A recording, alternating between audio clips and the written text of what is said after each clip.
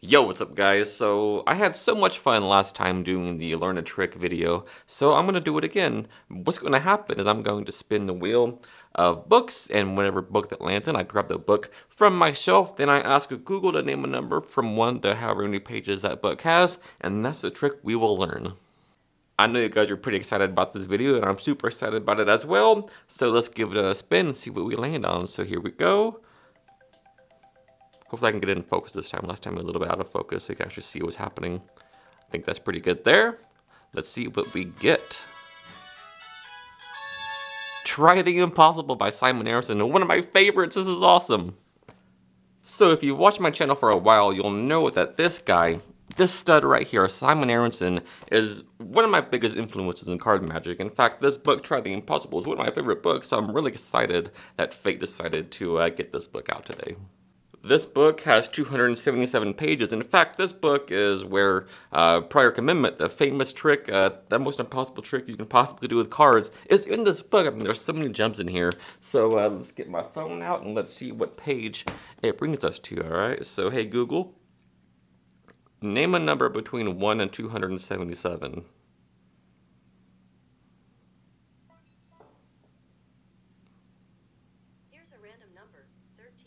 All right, so we got 13, so let's see what page number, let's see what trick is on page 13. What am I talking about? Alrighty, so let's see what page 13 will give us today. Let's see, number 13. Oh, cool. We got Queen Spell. I think I've read this trick before once or twice, but I don't think I've ever performed it, so this will be a lot of fun, and let's get into it.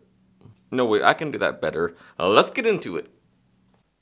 Alright guys, so this trick is crazy. It's kind of crazy that I mentioned in Prior Commitment because this sort of uses the same principle, and it's kind of like, it's sort of a variation on that trick. However, in this case, it's not a prediction, it's sort of a location of 2 cards, alright? So the same principle being used in this trick as in Prior Commitment is called the Undue Influence, and man, it's just impossible to figure out how it works. I mean, a magician doing this fools himself, so there's no chance that a layman would have been figuring this stuff out. That's not what matters though. The fact that this trick is wonderful is all that matters.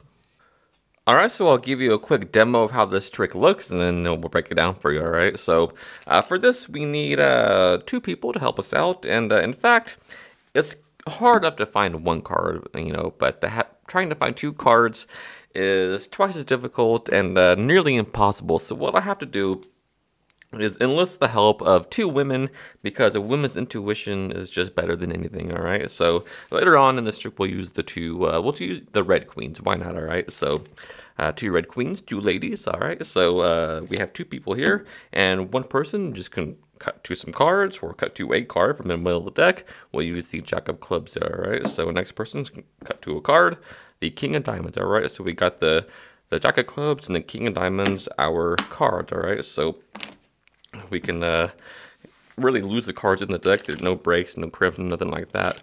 And having no prejudice like that makes it really difficult. So like I said, I'll use the help of 2 women, the 2 red queens, all right? So let me find the first one here. There's the first one there. And let's see, the Queen of Hearts. There it is right there. All right, so 2 queens will help us out. All right, so the first queen, we'll use the queen, we'll just spell it, all right? So the Queen of Diamonds, and we'll see what card we land on, all right? So the Queen of Diamonds, here we go. That's THEQUEEN of OF, Diamonds, DIAMONDS. All right, so here we go, the Queen of Hearts, same thing. That's THEQUEEN of OF, Hearts, HEARTS. How crazy would it be? I mean, imagine a scenario where I just took out 2 random queens from the deck that was shuffled. We landed on 2 cards that were just cut to and buried back into the deck. I mean, imagine if they were the cards that we looked at earlier. What was it? The King of Diamonds and the Jack of Clubs. How crazy is that? You'll have to excuse my poor patter and presentation for that performance, but wow, what a crazy principle, right? So, like I said, it uses that undue influence, like in prior commitment. And if you've ever seen that trick, you'll definitely have noticed the similarities between the two, all right? So here's how you set this trick up, because there's a little bit of setup, but man, is it worth it.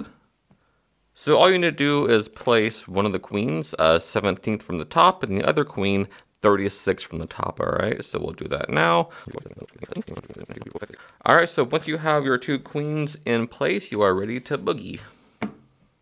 So like I said, you will need two people to help you out for this trick. And before we start, you want to say stuff like, finding one card is hard enough as it is, but finding two cards is nearly impossible. So you'll need the help of, some women's intuition, like maybe the two red queens.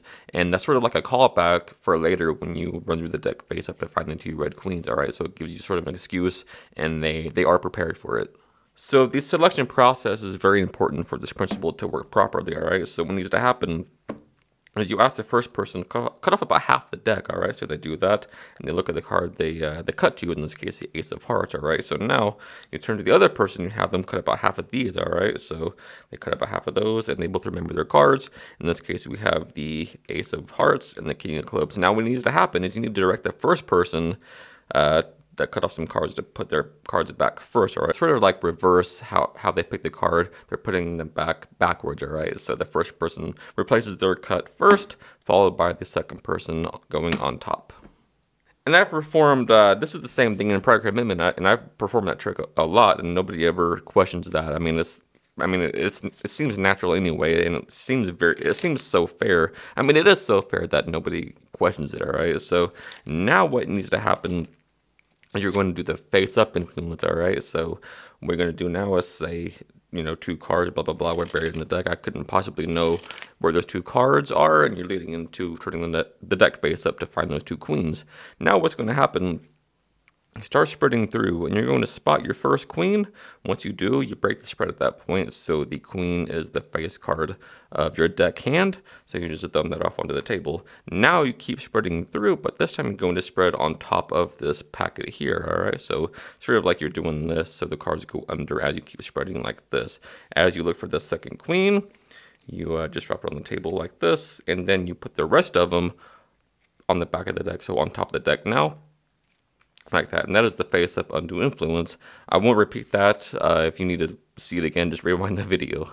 Now, believe it or not, the way this principle works mathematically is that both cards now that were selected are positioned for the spelling of the two cards. The Queen of Diamonds, you'll always arrive at the card. Queen of Hearts, you'll always arrive at the other card.